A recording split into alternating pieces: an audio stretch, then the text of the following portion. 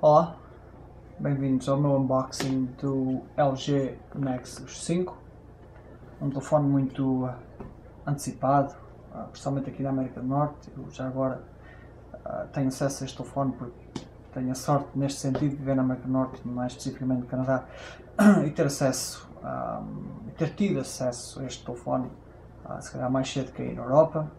Estou a dizer aqui na Europa porque para mim eu estou a fazer este vídeo mais concretamente a pensar em Portugal. Procurei alguns unboxings disto em português e não encontrei nem sequer brasileiro. Tipicamente as pessoas que estão interessadas nestas coisas assim, nestes gadgets, dominam bem o inglês e veem vídeos em inglês e tal. De certeza que há aí uma ou duas pessoas que não dominam tão bem o inglês e então decidi fazer este vídeo. Já tive esta sorte de ter acesso a este telefone relativamente cedo. O telefone foi lançado há 2 semanas, se não me engano, e uma semana, 2 semanas, eu não me lembro. E eu tive a sorte da primeira vaga, consegui comprar um telefone destes. E pronto, basicamente vai ser só um unboxing, abrir a caixa e ver o que é que lá vem dentro, ter uma primeira vista do telefone em si, do hardware em si. Não vou fazer comentários em termos do software, do sistema operativo, porque sou um pouco ignorante acerca do Android. Aliás, isto é o meu primeiro telefone Android, já usei iOS, já usei Windows Phone. Neste momento sou um utilizador do BlackBerry já quase há um ano, desde que eles lançaram um novo sistema operativo, e gosto muito e provavelmente vou manter-me, mas eu precisava de um telefone desbloqueado e pelo preço não há nada melhor que isto. Isso aí posso garantir já, porque este telefone custa $350 desbloqueado, mais impostos e mais portos, fica em 400 e poucos dólares, $400, $410. Metade do preço de um iPhone praticamente, metade do preço de um Samsung Galaxy S4, com as mesmas características físicas de hardware, características físicas de processador, Snapdragon 800, 2 GB de memória, 16 GB de RAM, LTE, 4G. A câmera, pelos vistos, pelo que ouvi dizer, se calhar é o único handicap em relação ao, se calhar não, de certeza em relação ao iPhone e ao S, em princípio em relação ao S4. Penso que o Samsung S4 também tem uma câmera relativamente melhor que esta. Acho que é a única coisa que realmente se destaca dos outros telefones que competem com este, mas a um nível de preço completamente diferente. Quer dizer, quase que é injusto fazer uma comparação, dada a discrepância de preço de uns telefones para os outros. Pelo valor, pelo dinheiro que se paga, pelo que se compra, em termos de preço-qualidade, não há dúvida. O Nexus 5 é por onde se deve ir. E pronto, vamos a isso. Vamos abrir a caixa.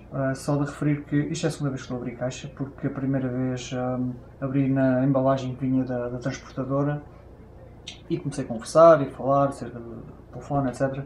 E quando fui rever o vídeo, reparei que o autocolante que vem na caixa da transportadora tem a minha morada, nome, telefone, essas coisas todas. Só faltava mesmo a conta bancária, o cartão de crédito e o PIN, essas coisas.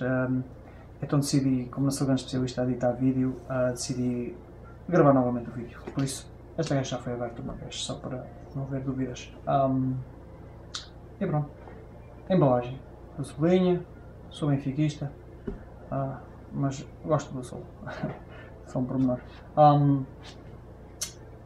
Há duas versões deste telefone, a preta e branca. Esta é preta.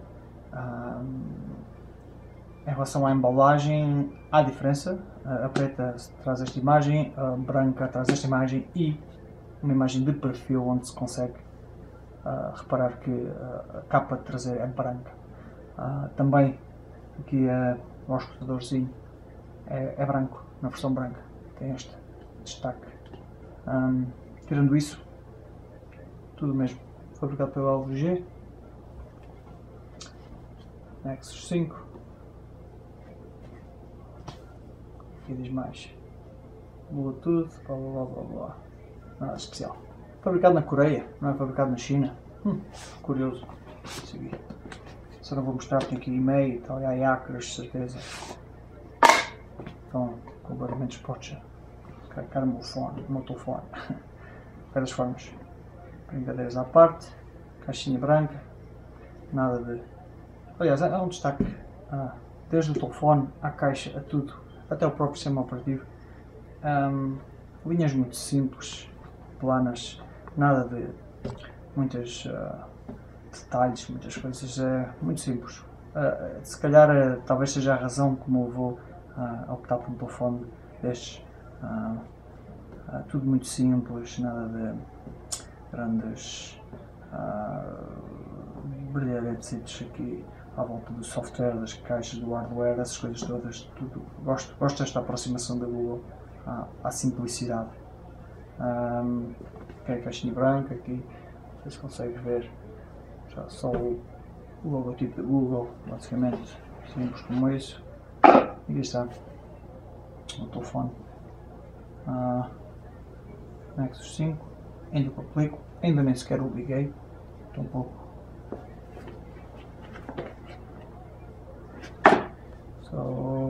Aqui está ele, levezinho, muito leve, boa qualidade de construção, não é um iPhone, óbvio.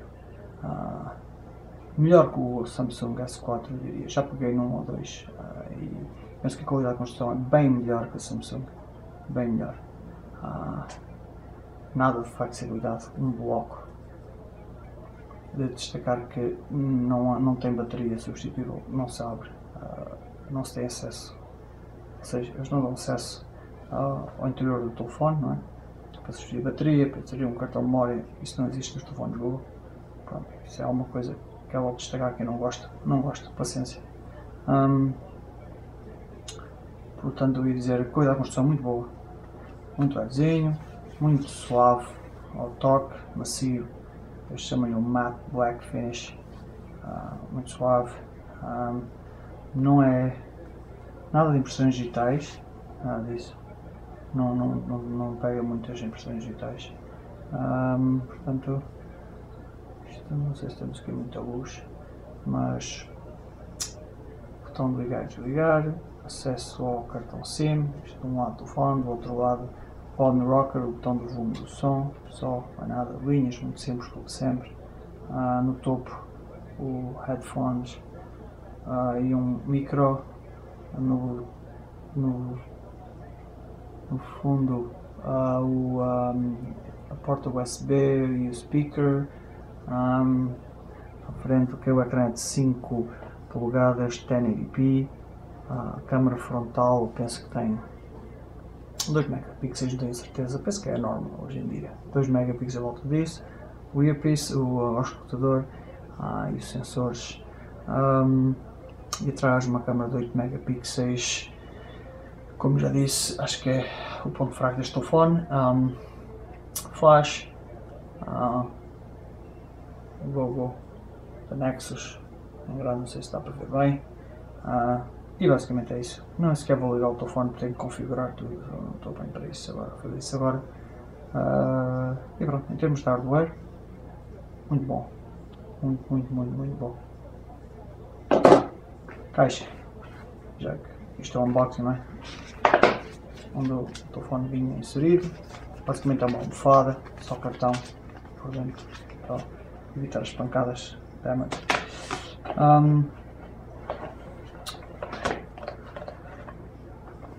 O que é isto? Isto é a ferramentazinha de substituir o SIM card, aceder ao SIM card. Agora já fiz instruções, isto é dizer que se deve ligar o telefone e carregar a bateria por completo, ligá-lo a uma tomada de parede, português, inglês, espanhol e francês. Inglês e francês obrigatório no Canadá. Garantia, também inglês, francês, espanhol. Carregador USB. Cabo USB, micro USB se não me engano, micro, confundo sempre. E tirando isso, não há mais nada na caixa. é só. Penso que não há muito mais a dizer.